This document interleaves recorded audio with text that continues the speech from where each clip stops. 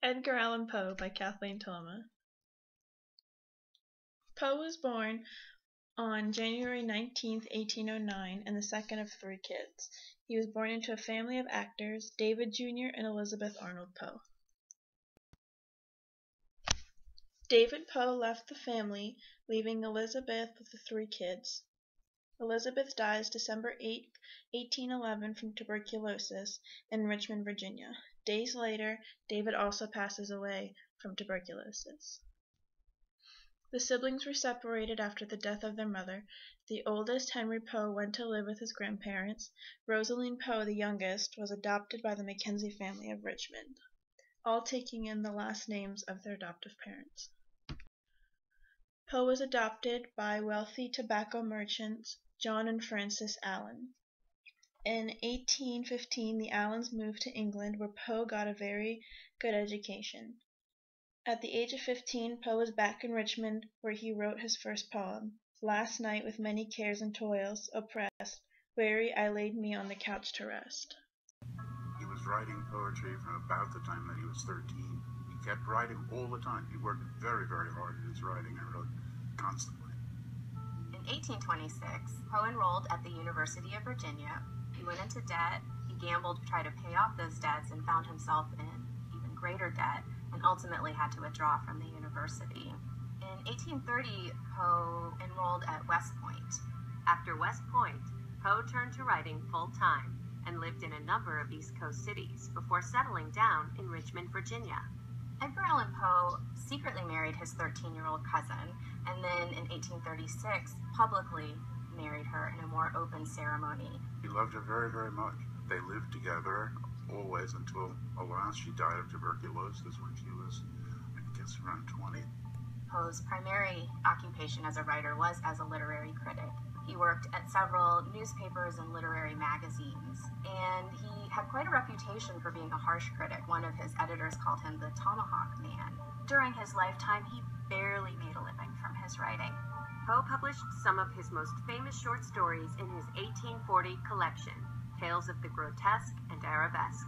He wrote some of his stories using the first person and talking about the use of opium, so people assumed that he dabbled in drugs. The stories were so creepy, they were ghost stories taken to such a brilliant extreme that people thought he had to be a little strange himself.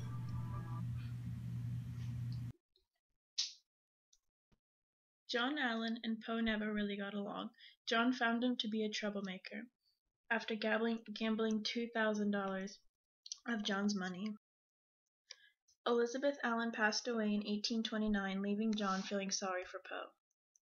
In 1827, at the age of 18, Edgar went and joined the army, later struggling with an alcohol addiction. Poe succeeded in short stories and narrative poems. He knew how to get into the dark corners of the human mind. Being born and dying into poverty and losing his loved ones, Poe knew the dark places too well due to visiting them himself. On September 27th, Poe left Richmond, Virginia, heading for Philadelphia to edit poems for Miss St. Leon Loud. Joseph W. Walker, a composer from the Baltimore Sun, a minor figure in American poetry at the time, found Poe in a delirious disarray and dressed in shabby second-hand clothes lying in the gutter. The man was semi-unconscious and unable to move outside of the polling place. It was the first anyone had seen Poe since his departure from Richmond.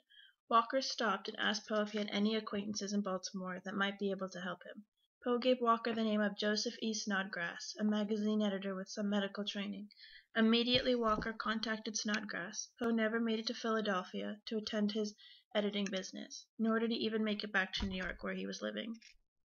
Poe died on October 7, 1849, at the age of 40. His death is still a mystery. Some famous quotes by Poe.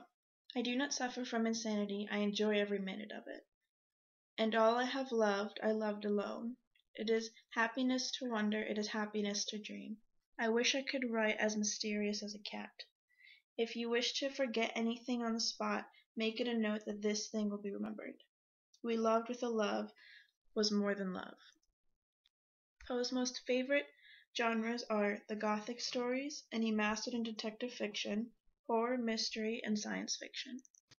Poe's most popular works: The Raven, The Telltale Heart, The Mask of the Red Death, The Cask of Amontillado, The Fall of the House of Usher, and Murders in the Rue Morgue.